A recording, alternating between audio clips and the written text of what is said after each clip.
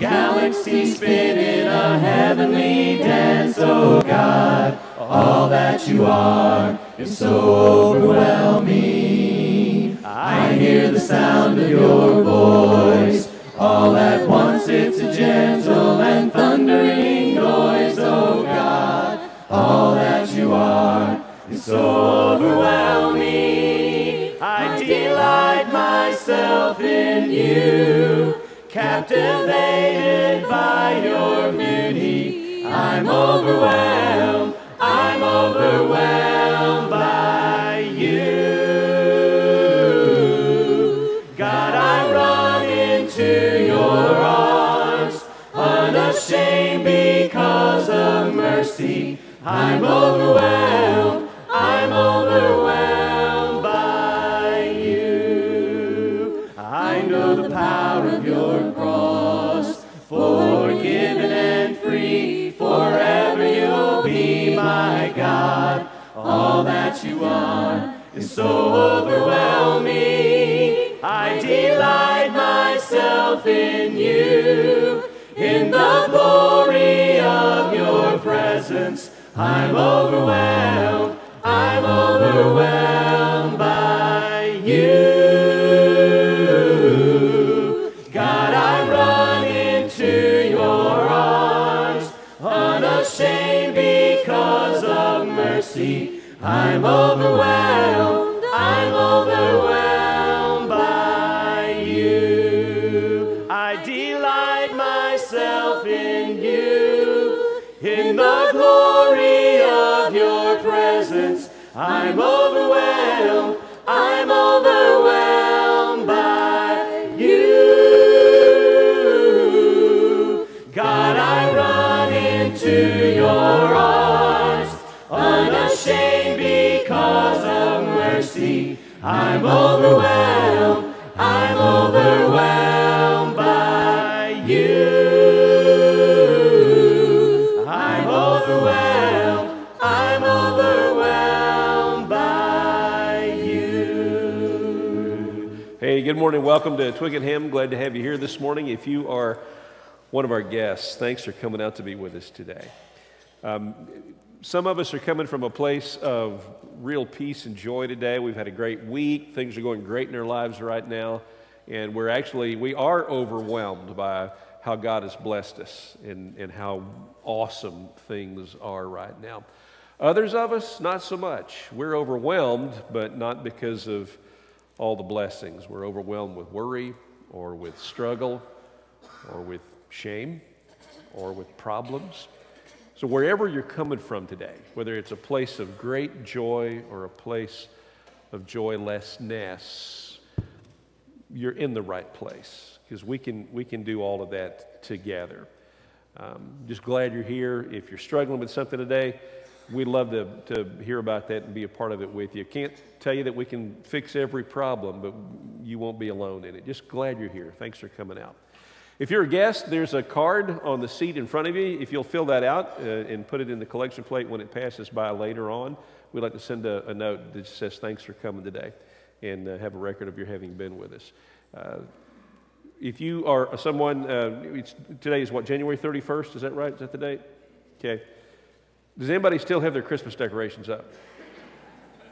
Okay, we have a support group for people who haven't taken their Christmas decorations down yet. Okay, I'm just going to tell you, it's not in the Bible, but that's a sin and it's wrong. Okay, so we'll meet with you later today and we'll help you take care of that.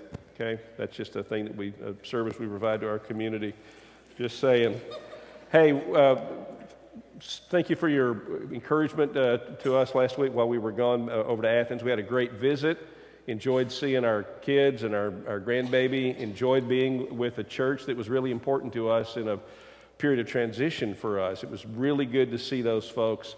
Driving back to Huntsville, it felt a lot like coming home. And so it's good to be back. Thank you for being our home. We're glad to be here. Let's stand up. I want to share scripture with you from the book of Colossians. We're going to continue our series in discipleship today.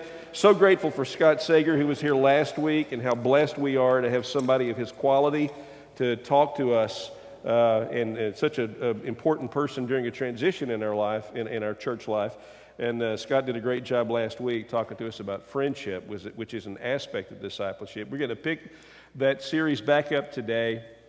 And this is a great passage to start with as we think about making discipleship just a journey and not a destination that we arrive at and we can say we're done with it. It's going to be a journey for the rest of our lives. Listen to this, Colossians chapter 3, beginning in verse 12. Therefore, as God's chosen people, holy and dearly loved, clothe yourselves with compassion, kindness, humility, gentleness, and patience. Bear with each other and forgive whatever grievances you may have against one another. Forgive as the Lord forgave you. And over all of these virtues, put on love, which binds them all together in perfect unity. Let the peace of Christ rule in your hearts, since as members of one body, you were called to peace. And be thankful. Let the word of Christ dwell in you richly as you teach and admonish one another with all wisdom, and as you sing psalms, hymns, and spiritual songs with gratitude in your hearts to God. And here it is, verse 17. And whatever you do in word or deed, do it all in the name of the Lord Jesus, giving thanks to God the Father through him. Let's give thanks to God the Father through Jesus right now as we sing. Come into his presence with thanksgiving in your heart and give him praise, and give him praise. Come into his presence with thanksgiving in your heart. Your voice is raised, your voice is raised. Give glory and honor and power unto him, Jesus, the name above all names. Come into his presence with thanksgiving in your heart and give him praise, and give him praise. Come into his presence with thanksgiving in your heart. Your voice is raised, your voice is raised. Give glory and honor and power unto him, Jesus, the name above all names. Jesus, the name above all names. Be seated, please. Devote yourselves to prayer, being watchful and thankful. And pray for us, too, that God may open a door for our message, so that we may proclaim the mystery of Christ, for which I am in chains. Pray that I may proclaim it clearly as I should.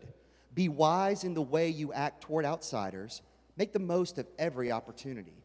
Let your conversation be always full of grace, seasoned with salt, so that you may know how to answer everyone.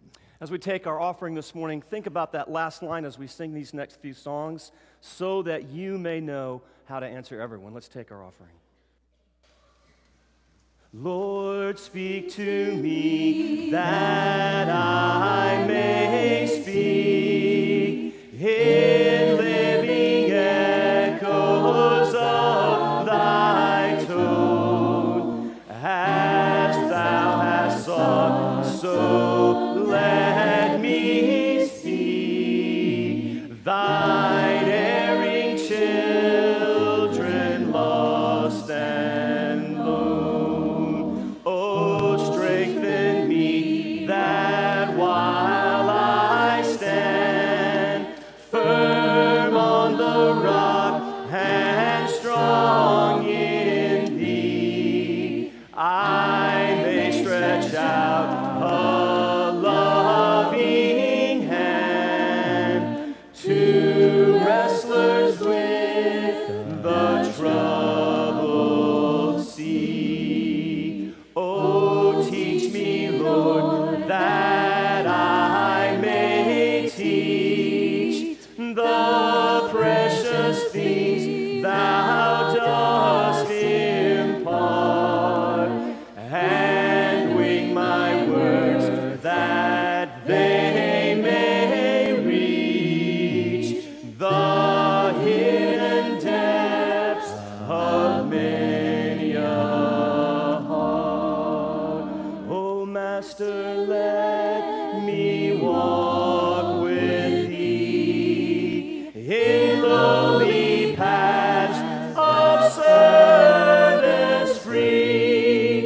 Tell me thy secret, help me bear the strain of toil, the fret of care. Help me the slow of heart to move by some clear winning word of love. Teach me the wayward feet to stay and guide them in the homeward way. Come thou fount of every blessing, tune my heart to sing thy grace. Streams of mercy never ceasing, call for songs of loudest praise.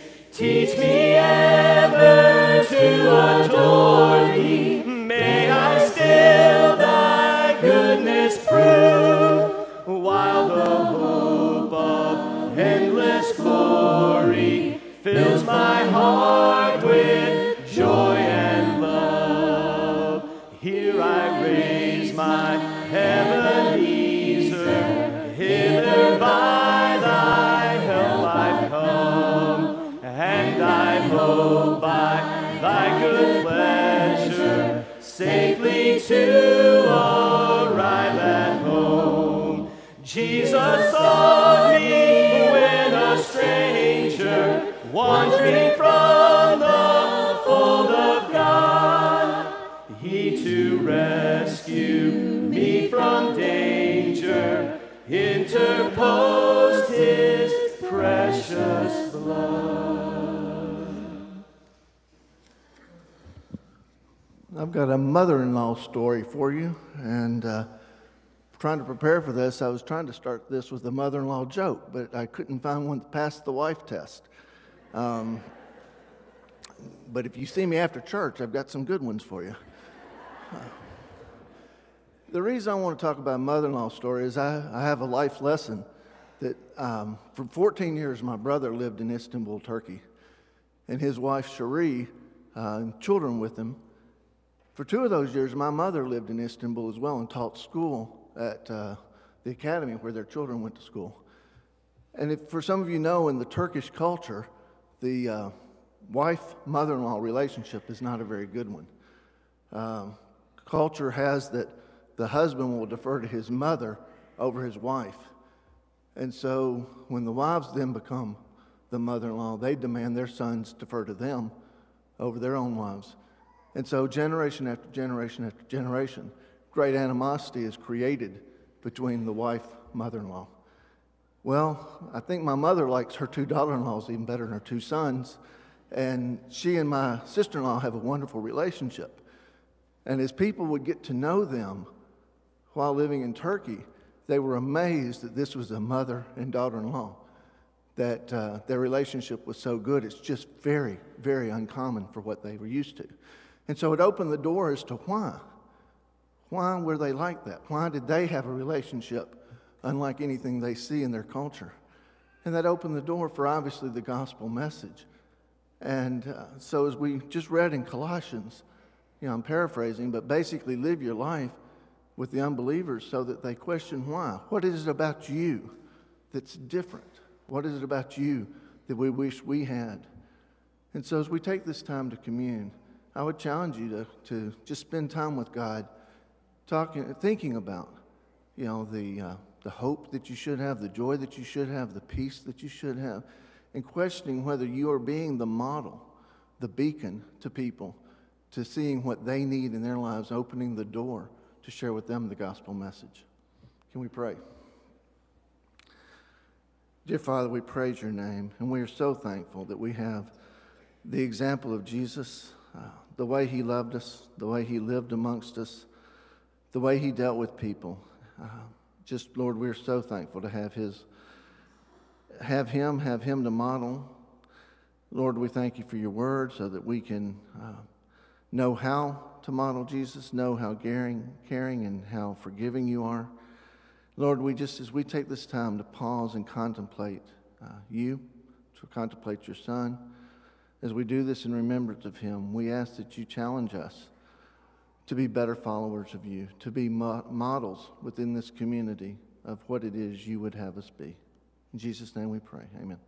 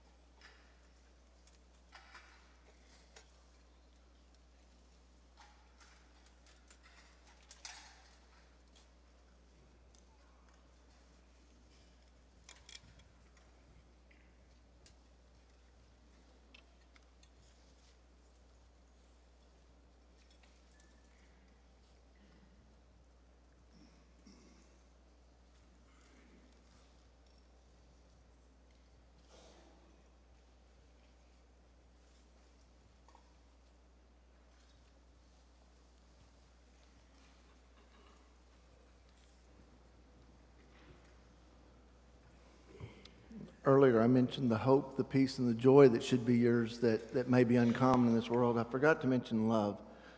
That is the mark of the Christian. Above all, we should be known for our love. Will you pray with me? Father, we thank you so much for your love.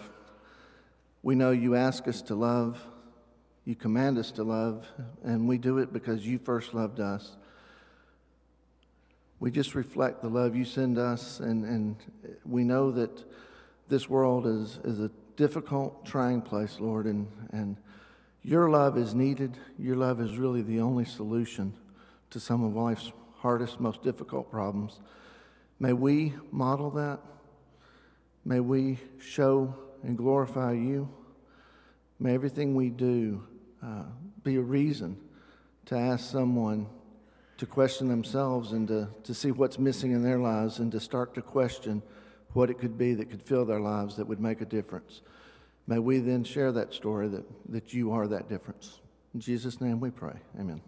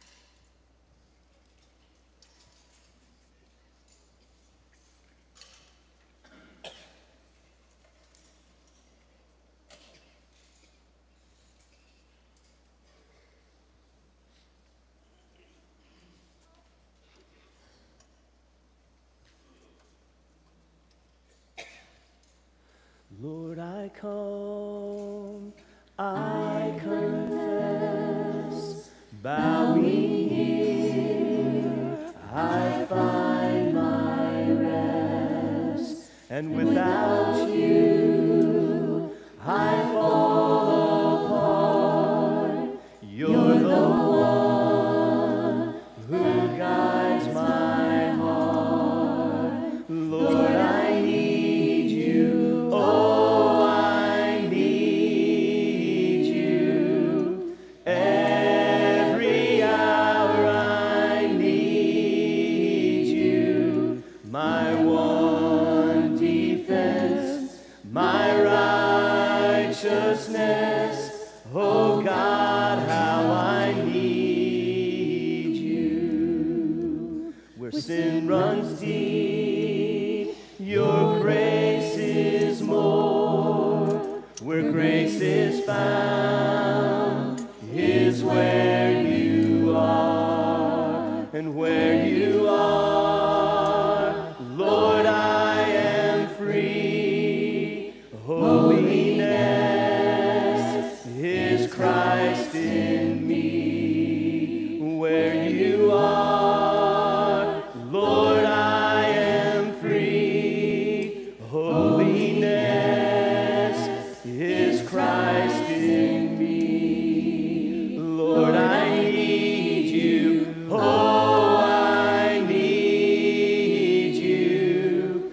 Every hour I need you. My one defense, my righteousness. Oh God, how I need you. So teach my song to rise to you when temptation comes my way. And when I cannot stand, I'll fall on you. Jesus, you're my hope and stay. And when I cannot stand, I'll fall on you. Jesus, you're my hope and stay. Lord, I need you. Oh, I need you.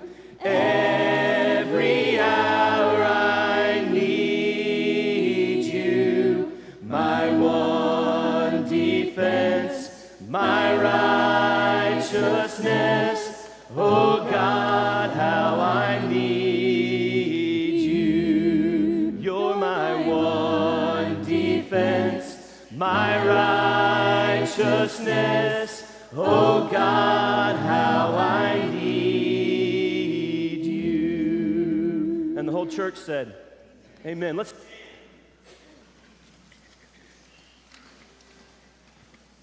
The God of the heavens, the Ancient of Days, the God of our fathers, and God of our praise, the Alpha Omega, beginning and end, forever and ever. Your kingdom will stand. We come to bow before you now. We come to lay our lives down. We will have no other gods before you. Nothing on earth will compete for your throne. You are the sovereign I am, and you reign in our hearts alone. We will exalt you on high forever, King of all kings and the Lord of all lords. We will have no other gods before you. Our Maker, Creator, before time began, Messiah and Savior, Redeemer and salvation, so faithful and true,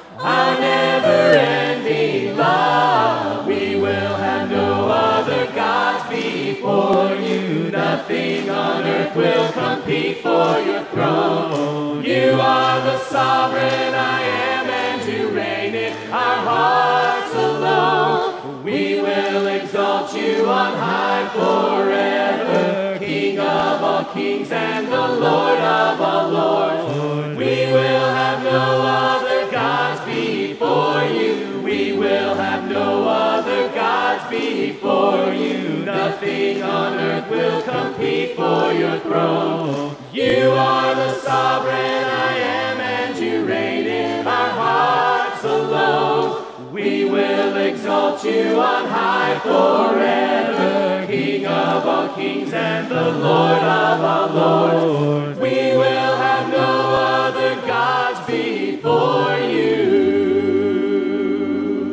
Amen. Be seated. You guys are kind of a good mood today. I notice it. Well, most of you are. A couple of you. Everybody seems to be pretty good. Hey, years ago at our first church, I was really trying to get a sermon done one day, and I need big blocks of time, like 3-4 hours at a time, just to really get into it, and I kept getting interrupted, and people kept coming by, the phone kept ringing. I've always said you can get a lot of ministry done if it weren't for people.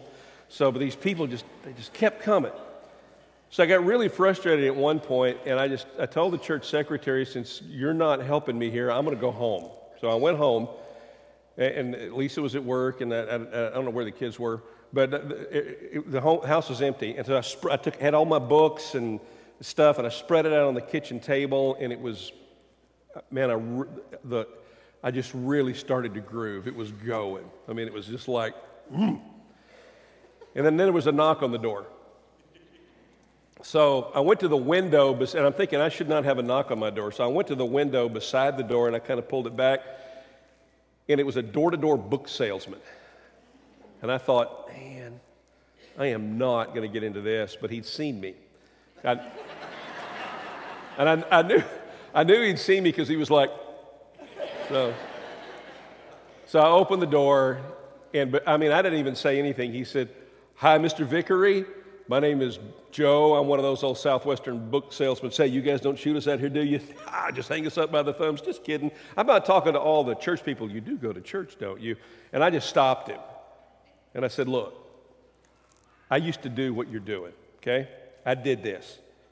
And I did the same corny speech, and I know exactly what you're thinking. If I say no, you hear maybe. If I say no again, what you hear is, please give me more information. So let's pretend that I've said no 53 times, and I mean every one of them, because I am not going to buy a book from you or anybody else today." And he looked like I had kicked his dog.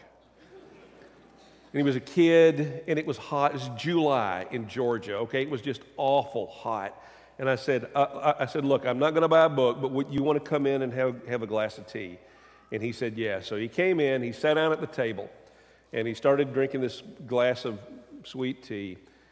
And I asked him 2 questions, just 2. I said, "Where are you from?" And he said, "I'm from Louisiana." And I said, "That's a long way from home. Do you miss it?" And for the next 45 minutes, I did not do any work on a sermon. Okay? He talked about how much he missed home, how close he was to his parents, how hard it was to sell door to door, how mean people often were, he was at my table. And so he just went on and on and on. And honestly, okay, I've got a Bible and Christian books laid out on a table, so he kind of knows, and it was not hard at all to turn the conversation toward Jesus. I mean, it was like a layup. It was so easy, because here's a kid that's alone and frustrated and sad and hot and tired, and somebody's being nice to him. Real easy to turn the conversation toward Jesus. And I went through the whole thing with him. We even got all the way to talk about repenting of your sins and confessing the name of Jesus and being baptized. Got all that way. And I really appreciated his honesty, because he said, I'm not sure I'm ready for that. I need to talk to my mom and dad because I don't make big decisions like that without talking to them. So I want to talk with them about it. But I'm going to think about what you said because nobody's ever really laid this out for me like that before. And then the last thing he said before he left was, "And thank you for being nice to me. You really made my day by being nice to me." 6 weeks later, that kid came back to my house to deliver the books that I bought.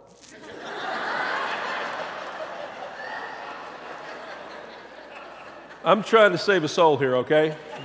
So you do what you got to do, right? So, and he said, "Mr. Vickery, I'm still thinking about what you said. I don't know about it.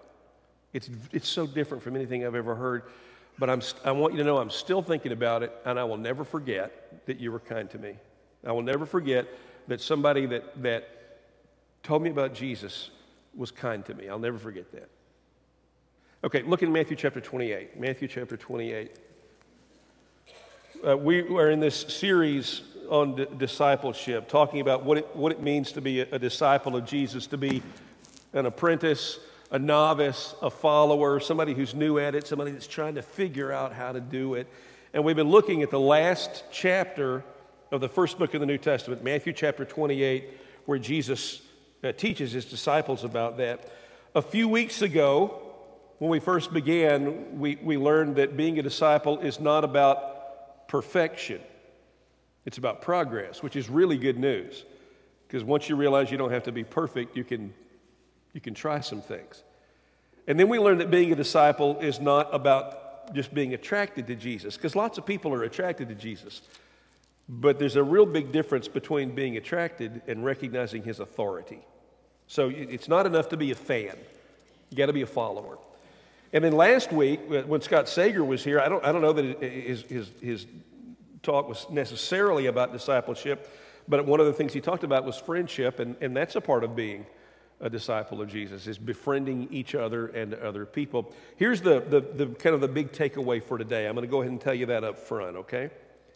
Being a disciple is a journey, not a destination. It's a journey, not a destination. Okay, let's listen to Matthew 28, 19 and 20. We'll look at two verses this morning, 19 and 20 of Matthew 28. Okay, here we go. "Therefore, go and make disciples of all nations, baptizing them in the name of the Father and of the Son and of the Holy Spirit, and teaching them to obey everything I have commanded you. And surely I am with you always to the very end of the age." If we're going to fully obey that command, and that's what this is, a command. If we're going to fully obey that, then we need to clearly understand what Jesus means. So we're going to have to spend some time this morning paying attention to the way this command is constructed. So I want to just tell you up front that you're going to have to do a little more listening work today. It's not quite as bad as when the ophthalmologist says you have iridociclitis, or swelling of the iris, but it's going to be almost that bad. How was that? Thanks. The teenagers and I have a game. They give me a word every Sunday morning right before the sermon, and I have to work it in. Today's word was iridociclitis. Okay? So normally I try to put it at the end of the sermon so they'll listen all the way through, but I had to work, that was where it had to go today. So if you don't stay with me, I'm going to call you out today, okay? Okay. You're going to have to work a little harder to listen today, okay? You just are, because some of this is going to be, I think it's interesting, and I think it's challenging, but it's a little bit technical, okay? A little bit technical. So sit up. Take a deep breath. If you see somebody nodding off nearby, the elders have given you permission to take a selfie and post it on social media, all right? So verse 19, the word that carries all the freight is the word make. That's the main verb. It's got the shoulders in the sentence. It dictates all the action. There are three other words which modify the main verb make. Those three words are go, making, and teaching. In Greek, those are all participles. Go, baptizing, and teaching are the three words that modify make. Go, baptizing, and teaching are all participles. And Greek participles are a lot like English participles.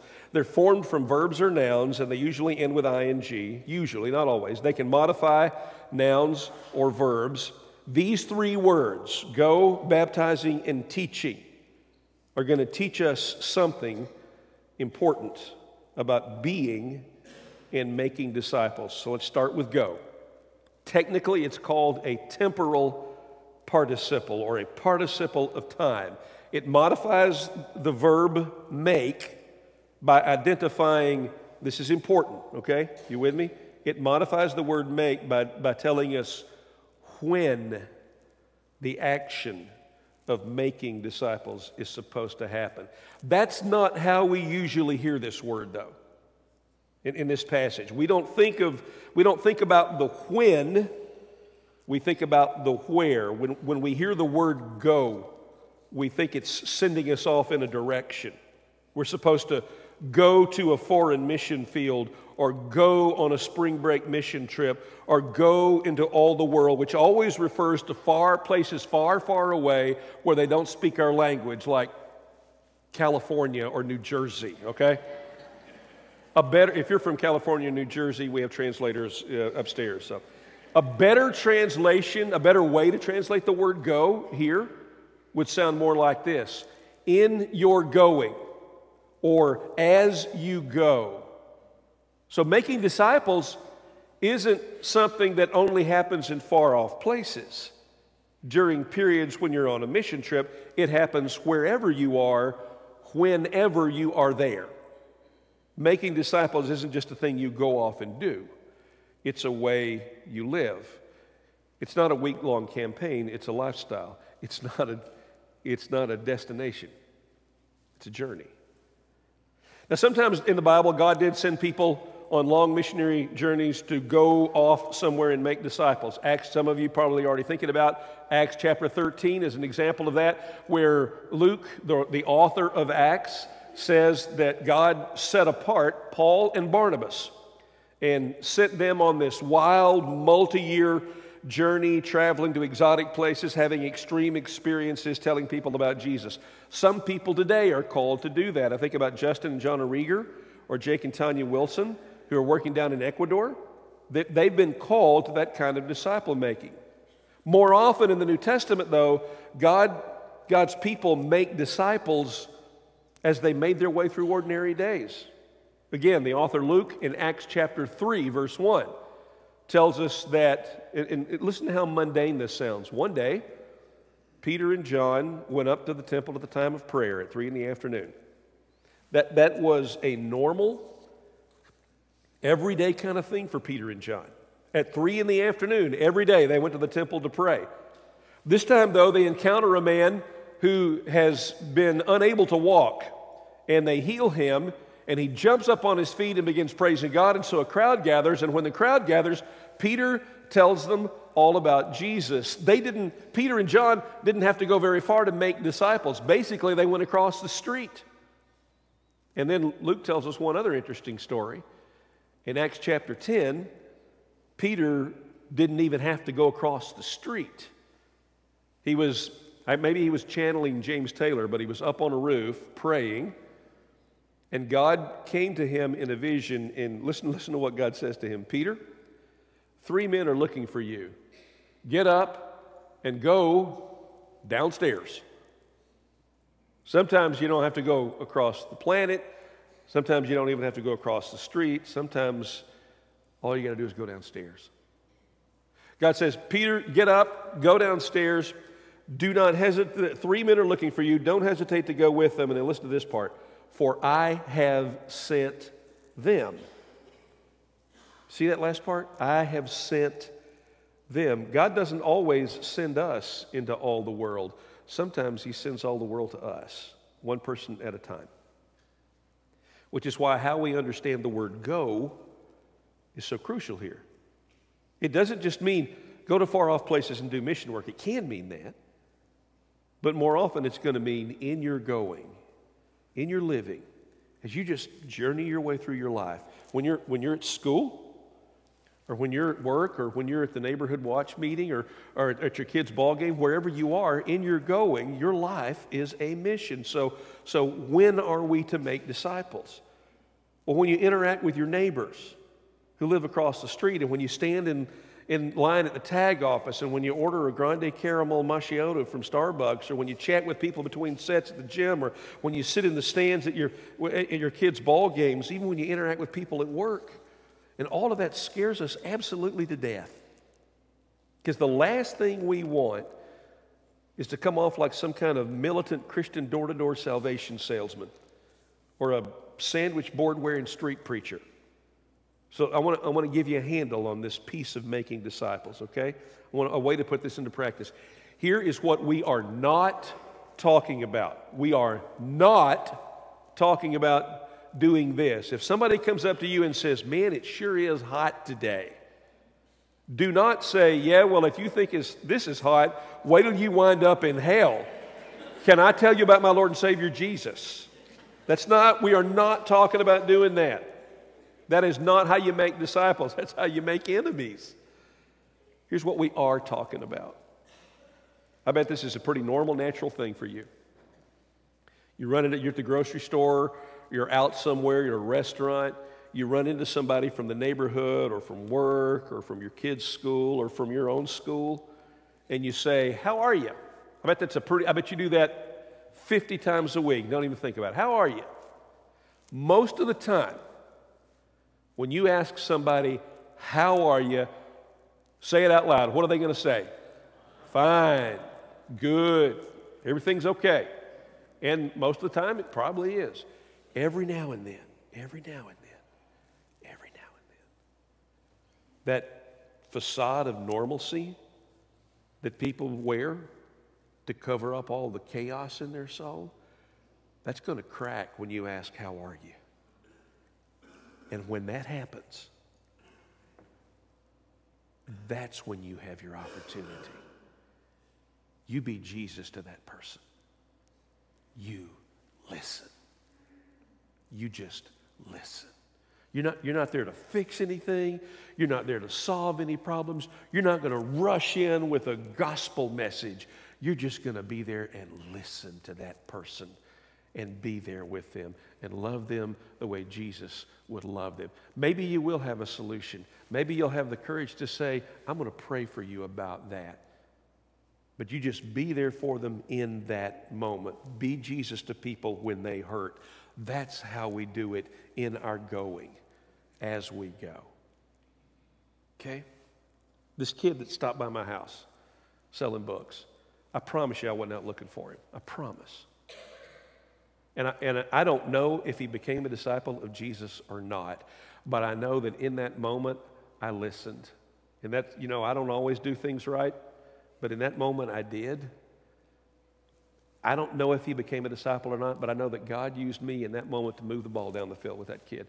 Maybe somebody else waded into waist-deep water with him and baptized him. I don't know. But that wasn't my job that day. My job was to be Jesus to him in that moment. That's your job every moment we live. Okay, going. That's the first word. Second word we need to look at is the word baptizing. Go. In your going, make disciples of all nations, baptizing them in the name of the Father and of the Son and of the Holy Spirit. The word go was a temporal participle indicating the when of making disciples. The word baptizing is an instrumental participle.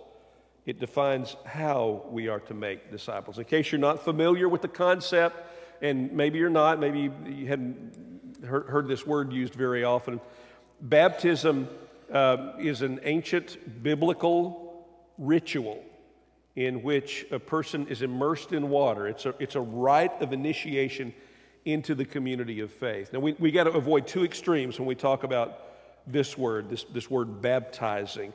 On one side are those who view baptism as a good thing, but not a necessary thing. Those folks are, in my experience with them, generally are not cavalier in their faith. They're not dismissive of Scripture. Typically, in fact, they're very sensitive to the truth that we are saved by grace, not by works, and they often see baptism as a work that earns us something, and so they try to keep it in its proper perspective.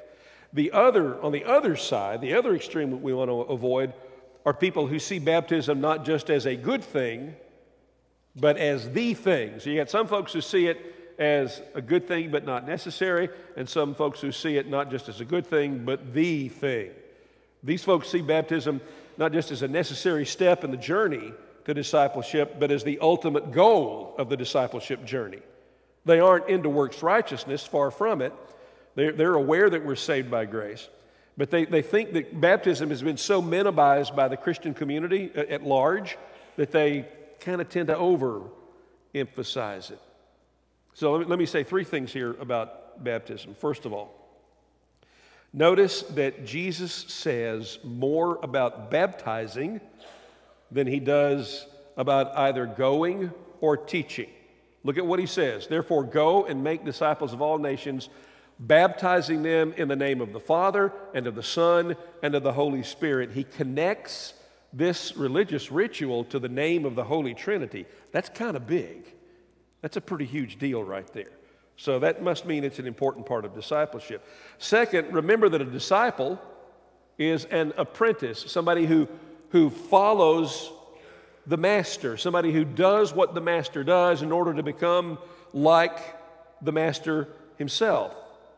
So since Jesus was baptized, it's kind of hard to imagine discipleship without baptism. Years ago, there was this couple at another church that I was at, Bob and Julie, and they came to our church out of another faith tradition, and they were not interested in being baptized. And I studied with them for months. We talked about, I did Acts 2, I did Acts 8, I did Romans 6, I did all our passages about baptism. I did Matthew 28, 19, and 20. I did all our passages about baptism. And they always said, we love Jesus, we're followers of Jesus, we don't feel like we need to be baptized. We're okay. And I kept saying, no, yeah, and they kept saying, we're okay. And they finally at one point said, we are okay. Okay, I don't want to hear it anymore. One Sunday, I was preaching out of Matthew chapter 3. It's a story about Jesus being baptized by John, and when Jesus comes to John the Baptist goes, hey man, I'm not even worthy to baptize you. You need to be baptized in me. And then Jesus says, you need to let this happen to fulfill all righteousness. Well, at the end of the sermon, we have the invitation song, right? And Bob and Julie get up and they start coming forward, and I'm like, uh-oh, marriage problems. And they come down there, and I say, what's going on? And they say, we want to be baptized. And I'm like,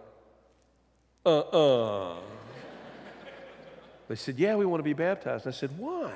I mean, I've talked to you for months about this. I've prayed about this. I've talked to you Acts 2, Acts 8, Romans 6, Matthew 28. Why now? I was kind of suspicious, And they said, well, you'd never showed us that Matthew 3 passage where Jesus did it. We figured if Jesus did it, we ought to do it. So I learned from Bob and Julie. So, look, if Jesus did something, that's probably something we ought to look pretty hard at if we're going to be disciples, right? Okay, here's the third thing. Since Jesus commands his disciples to baptize the people they make disciples, seems safe to conclude that he expected those who heard their teaching to submit to baptism. A few weeks after he gave this command, in fact, 3,000 people did just that when Peter preached in Jerusalem. So if you hear me coming down on the side of those who see baptism as the pinnacle of the discipleship journey, I'm not finished yet. In the text, baptism is not the end. Teaching people to obey everything Jesus commanded is the end. Baptism is an important, even necessary part of that process. But if you created a continuum, baptism would be closer to the beginning of the discipleship journey than to the end of the discipleship journey. One of the mistakes I made in the past was I practiced kind of a catch and release form of disciple making. I'd go fishing for people, to use the biblical concept. And I'd convince them to get baptized, and I'd get them in the water, and I'd baptize them, and it was like I'd let them go. It was catch and release. I'd let them go. That Jesus says there's more to it than that. Baptism is a beginning, not an end. Otherwise, we're just dunking sinners. So is it possible to overemphasize baptism? Well, it's certainly possible to wrongly emphasize it. For those of us who believe strongly that baptism is necessary, there's the danger of viewing it as, now listen to me, there's the danger of viewing baptism as a meritorious work that we do that earns us our right standing before God. It isn't, and it doesn't. As we'll see when we study the book of Ephesians in a few weeks, we are saved by grace, not works. And besides, baptism is not a work we do for God. Baptism is a work God does for us. Okay? For those of us who do not believe that baptism is necessary, there's the danger of contradicting both the example and the explicit teaching of Jesus. He not only submitted to baptism himself, but he taught his disciples to baptism. It's not a human tradition invented by the church to gin up commitment. It's a reenactment of the death, the burial, and the resurrection of Jesus. If you have questions about baptism or what we teach about it, I'd love to talk with you about that. If you have not been baptized and you feel like you're ready, we would love to help you take that step in your discipleship journey. But it's really important to realize that baptism is not the destination. In many ways, it's only the beginning. And that moves us to the last word Jesus uses: going, baptizing, teaching them to obey everything I have commanded you. The word teaching is another instrumental participle. It explains how we are to make disciples by teaching each other to obey Jesus. Do you know how the first disciples referred to Jesus most often? They called him teacher. I mean, he healed the sick, and he raised the dead, and he performed lots of miracles. But when they called him, they didn't call him healer, and they didn't call him miracle worker. They called him teacher, because that's the thing he did the most and the best. Jesus was a storyteller. A certain man went up from Jerusalem to Jericho and fell among thieves. A farmer went out to sow his seed. There was a man who had 2 sons. A certain man was preparing a great banquet and invited many, many guests. There was a rich man who was dressed in purple and fine linen and fared sumptuously every day. It is hard to hear the first line of one of Jesus' stories and not move up to the edge of your seat and lean in and want to hear more of it. That's what he was, a teacher, a storyteller. Making disciples means we continue to tell those stories and teach the things he taught. You have heard that it was said, eye for an eye and a tooth for a tooth, but I say to you. You have heard that it was said, love your neighbor and hate your enemy, but I say to you. We live in a world that's living on thousands and thousands of years worth of sayings it has heard. And it needs to hear what Jesus said. We need to hear what Jesus said. Okay, you remember the kid, right, that came by my house. Don't know whatever became of him. I know this. I did not go looking for him. I believe with all my heart that God brought him to me, right to my door. God does that. God, in fact, may have brought you here today to make you a disciple of Jesus, or to make you a more committed disciple of Jesus. If you are ready to obey his command to be baptized, we are ready to obey his command to baptize those who are ready. If you need to hear more of what Jesus taught, we're ready to teach what we know and then learn the rest with you. But I can tell you this, it's a journey. And it's a journey best made in the company of others. And here at Twickenham, we'd like very much for you to join us on that journey. We don't know where it's going to, well, actually we do know where it's going to end up. We don't exactly know all the twists and turns we're going to take, but man, it's going to be interesting to go. We're going to stand, we're going to sing. If you need to come this morning, I hope you will. My heart, my mind, my body, my give to you. Take control. I give my body a living sacrifice. Lord, take control. Take control. My heart, my mind, my body, my soul, I give to you. Take control. I give my body a living sacrifice. Lord, take control. Take control. Standing here for just a second, if you don't mind. Right at the end there, I talked about how this is a journey best made in the company of others. One of the reasons we need to make this journey together is because sometimes it's hard to do this, because stuff happens in our lives, and it impacts our confidence, certainly in ourselves. It can impact our confidence in God. It can shake us. This morning, Nicole Dickinson has come forward. I'm just going to read you what she wrote. She says, I'm just overwhelmed. I may be losing my job. I'm stressed and anxious about the financial struggles since we just bought a house. And with finding another job as soon as possible, please pray that our marriage will stay strong through this difficult time and that I may find peace with whatever God has planned for us. That's, I think sometimes we think that it's, theology and scripture, and this is real stuff. This discipleship stuff is real. And it gets down into what we do every day. It touches everything about us. And Nicole, you blessed us just by reminding us of that. So we're going to pray for you. I wanted you to stay standing because I want Nicole to know that we're standing with her and behind her and Mitchell as they enter this season of concern and fear. Let's pray. God, thank you for Nicole and her courage just to come down and talk about this. I saw her writing this stuff even before the sermon this morning.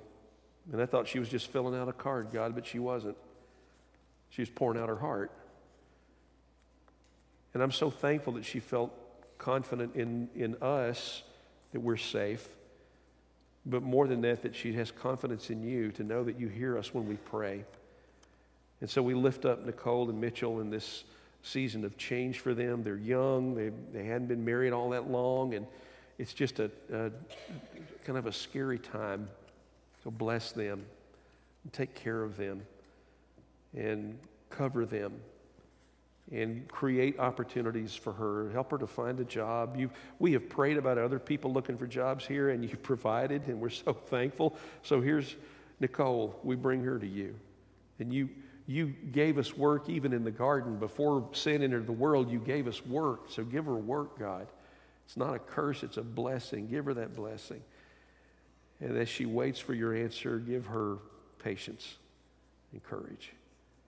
And help us to be with each other in our going, in everything that we do, no matter what happens. Help us to be making this journey side by side, knowing that we have you and that we have each other.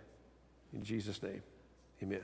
My heart, my mind, my body, my soul, I give to you. Take control. I give my body a living sacrifice. Lord, take control. Take control.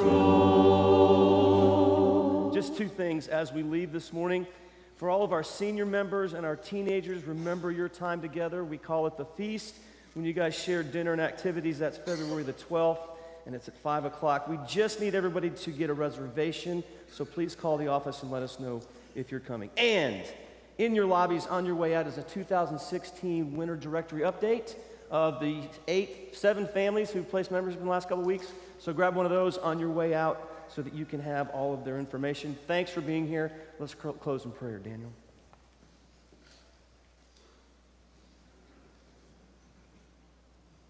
Bow with me. Father, thank you for today. Father, thank you for all the blessings that you give us in this time to be together during worship. Father, as we leave and we depart and we go our separate ways and we head out into the world, Father, give us the fortitude and the strength to measure to go be disciples to all. Listen and love on them and just bring them closer to you, Father. I pray that we'll all be reflective lights of Jesus as we leave here today and throughout our journey as followers of Christ. And we pray this in his name. Amen.